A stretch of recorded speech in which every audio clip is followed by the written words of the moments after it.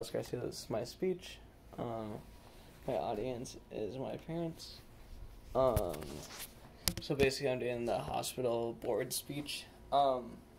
Ladies and gentlemen of the board, I come to you and I want to ask you one question before I start my speech.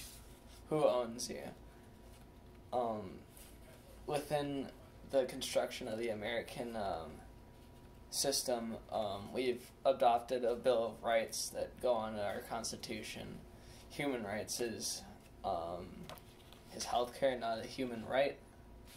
And the purpose that I want to have the board recognize is the struggles of Americans and how we relate and who causes that sort of stuff. The qualifications are, I've been a doctor for 7 years and have seen a lot of people come and go out of that door. I basically want to highlight in my speech the struggles and who causes those struggles and what we can do to combat that.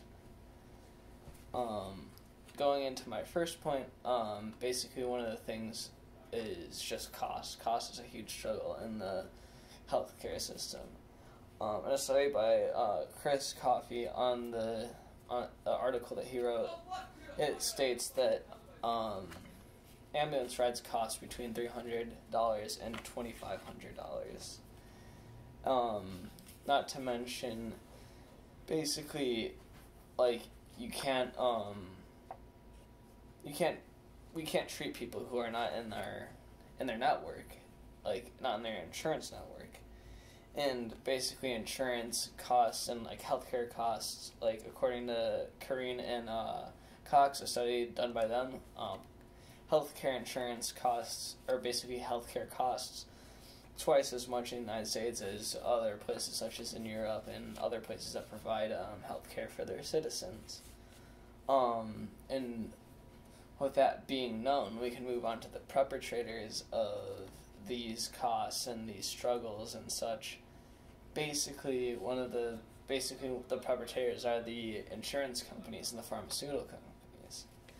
Basically, a prescription in a span of 20 years had gone from about $500 to around $1,000, just within the span of 20 years, and $500 is a lot, not including inflation, according to a study by the GAMA Internal.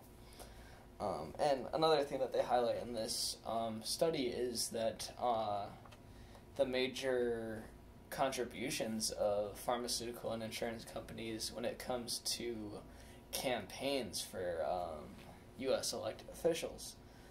And with this in mind, like, we can't do a lot of things with people that don't have insurance or don't have the cost. Also, if we're not in their, like I said before, if we're not in their network, we have to say, oh, well, you're going to die. That's basically one of the concerns that I have. And moving forward, I'd like to suggest how we, not necessarily solve this problem, but how we can combat it, because us as a hospital can't undermine the roots of a weed in our society. It's that big. Basically, things like generics, in a study done by Lutz, like, basically, once generics are made, costs go down and stuff because they're more easily produced. But things like insulin are not really produced. But what we can do is we can fund those types of studies on generics and alternatives to basically medicines that cost a lot and make them more affordable to the masses. And maybe even we play their own game. We lobby since the voting and the polling is not working in our favor, or in the favor of our patients. And I now move on to my conclusion. With the stuff that's highlighted, the struggles of the American people, who causes these struggles, and how we can combat this, I ask the board if they are behind me.